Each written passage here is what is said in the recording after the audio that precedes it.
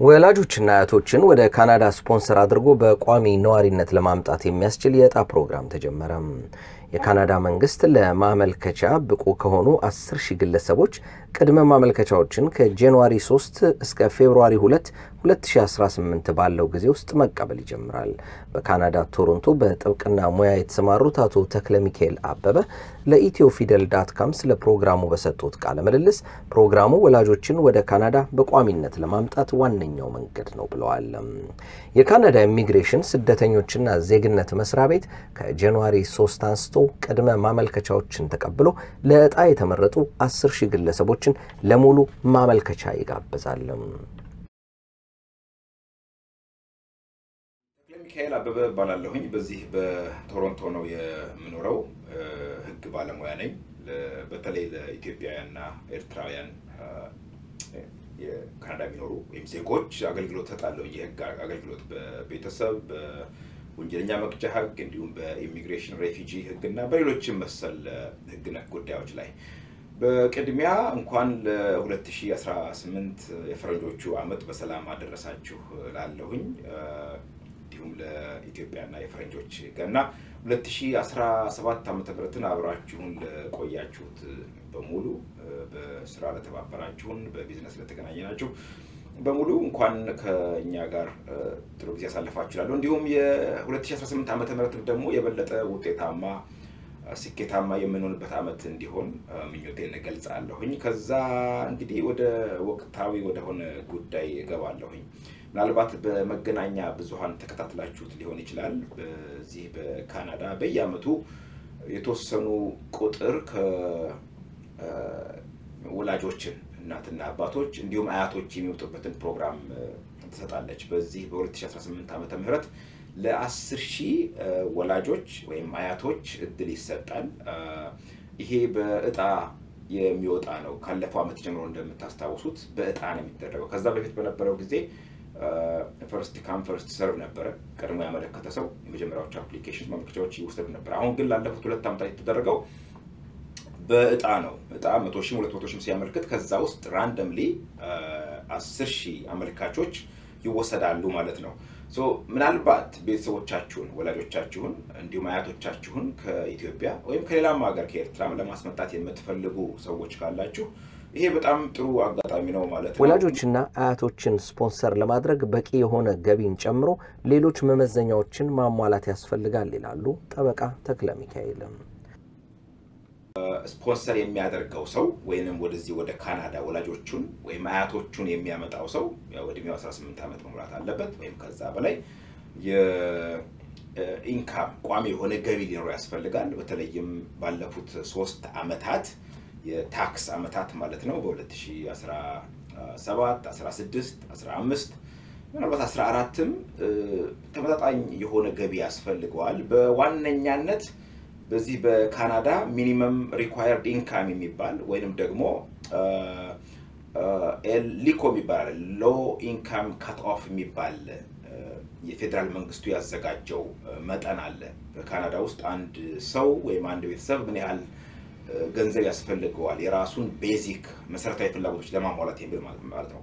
ለምሳሌ እኔና ባለቤቴ አላገባሁኝም በትሮሪ ማለት ነው ስፖንሰር ማድረግ የኔን እናት ወይም የሷን እናት ወይም የሷን እናትና አባት ወይ የኔን ቤተሰቦች ስፖንሰር ማድረግ ብንፈልግ ቢያንስ ሁለታችን 40,000 ይሄ በባለፈው አመት በ2017 ነው ገጽላችሁ ማለት ነው ቢያንስ 40,000 እና የ40,000 ገቢ ያስፈልጋል ኢንካም በአመት ውስጥ ማለት ነው ላለፉት 3 ዓመታት። እንዲሁም ከዛ በተጨማሪ ደግሞ 30% የ40,000 ብር 30% ወደ $12,000 አካባቢ ነው። $52,000 በትንሹ በአመት ማግኘት አለብን ማለት ነው። ብዙ አይደለም አይ ቲንክ ባልና ሚስት ሲሆን ማለት ነው። ይሄን ያህል ያስፈልጋል። የ2018 እንግዲህ ገና አልወጣም። ከዚሁ ሚርቅ አይመስለኝም። በዚህ አሁን ባልኳችሁ ነው። የሰው ቁጥር ሲጨምር ገቢውም እየጨመረ ይሄዳል። 3 ፋሚሊ እኔና ባለቤቴ አንድ ልጅ ቢኖረን ደግሞ ወደ 48,000 ያስፈልገናል። የ48,000 12% እንደዚህ ይደረግና ወደ 60,000 ብር አካባቢ ማለት ነው። እንደዚህ ያለ ይቀጥላል። ይሄንን ማግኘት ከፈለጋችሁ የካናዳ ኢሚግሬሽን ዌብሳይት ላይ ታገኛላችሁ የመረጃ cic.gc.ca ላይ ገብታችሁ ሎ ሚኒመም ኢንካም ካት ኦፍ ወይም ሊኮ የሚለውን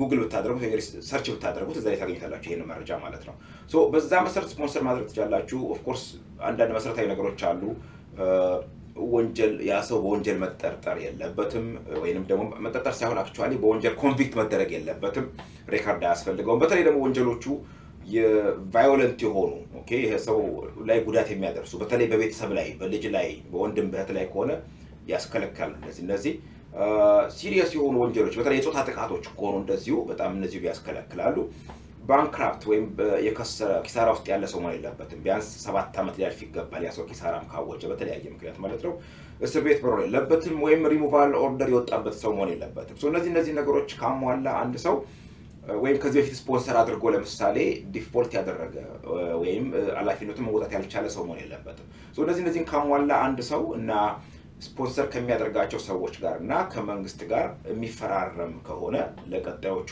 በወላጆችና በአያቶች ከ20 አመት ድረስ ለሚደርስ ማለት ነው አላፊነት የሚወስድ ከሆነ ማለትም እነዚህ ሰዎች ከመጡ በኋላ ከመንግስት ምንም አይነት የዌልፌር ኦኬ ወይንም እዚህ ሀገር ሶሻል አሲስታንስ የሚሉት አገልግሎት የማያገኙ ኦኬ የማይወስዱ ከሆነ ከወሰዱ ግን ያ ሰው አላፊነት ወስዶ ሊከፍል ማለት ነው ይሄንን ከፈረመ ስፖንሰር ማድረግ ትችላላችሁ ስለዚህ በጣም ወላጆቻችሁን በቋሚነት ወደ ካናዳ መጥተው እንዲኖሩ ማድረግ ለምትፈልጉ ሰዎች እጅግ በጣም ቆንጆ አጋጣሚ ስለሆነ ከመጪው ጃንዋሪ 3 ቀን ጀምሮ ጃንዋሪ 3 2018 በፈረንጆች ዘመን አቆጣጠር ማለት ነው ለአንድ ወር ያህል ማመልከቻው ክፍት ይሆናል ማለት ነው ልክ እንደ አሜሪካ ሀገር እንደ ዲቪ እንደሚባለው ማለት ነው ሶ ለአንድ ወር ክፍት ይሆናል እስከ ፌብሩዋሪ 2 2018 ድረስ ማለት ነው ኦንላይን ትገባላችሁ ኢንተረስት ቱ ስፖንሰር የሚል ወይንም ደግሞ ስፖንሰር ለማድረግ ወላጅን ወይም አያቶችን ስፖንሰር ለማድረግ ፍላጎት የምታሳዩበት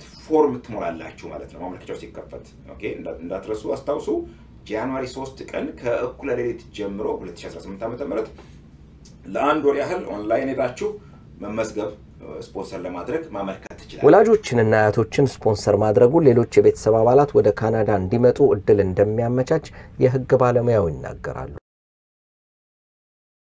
ታናሽ ወንድም ቢኖረኝ ኦኬ እድሜው ከ22 አመት በታች የሆነ ታናሽ ወንድም ቢኖረኝ ያን ወንድሜን ወደ ካናዳ ማምጣት ከፈለኩኝ the best way ለማምጣት እናቴን ስፖንሰር ማድረግ ነው ምክንያቱም ታናሽ ወንድሜ የእናቴ ጥገኛ ከሆነ እናቴን ስፖንሰር ሳደርግ አብሬ ከሷ ጋር አመጣው ይችላልኝ ታናሽ ወንድሜን በራሱ ብቻውን ስፖንሰር ለማድረግ አልችልም እኔ አንለስ ታናሽ ወንድሞቻችን ወይ እህቶቻችን እጓለማውታን ካልሆኑ እናት አባቶቻቸው የሞቱባቸው ሰዎች ካልሆኑና እኔ እዚህ የዛ ሰው ብቸኛ ረዳት ካልሆንኩኝ በስተቀር አልችልም ሶ እናትን አባትን ወላጆችን አያቶችን ማምጣት አንዳንድ የልጅ ልጆችን ማምጣት ለዚህ ነገር ጠቀሜታ ስላለው ይሄን እድል ብትጠቀሙበት መልካም ነው ብያስባለሁ ይህ የወላጆች የቋሚ ነዋሪነት permanent resident sponsorship ወላጆችን ለተለያዩ ዝግጅቶች ወደ ካናዳ ለጉብኝት ከመንጋበዝበት ሱፐር ቪዛ በምን ይለያል በሚል ከethiofiddle.com ጥያቄ ቀርቦላቸው ነበር ይህኛው ፕሮግራም ወላጆችን በቋሚነት መተው የህክምና የትምህርትና የሥራ ዕድል እንዲያገኙ የተሻለ መንገድ ነው ብለዋል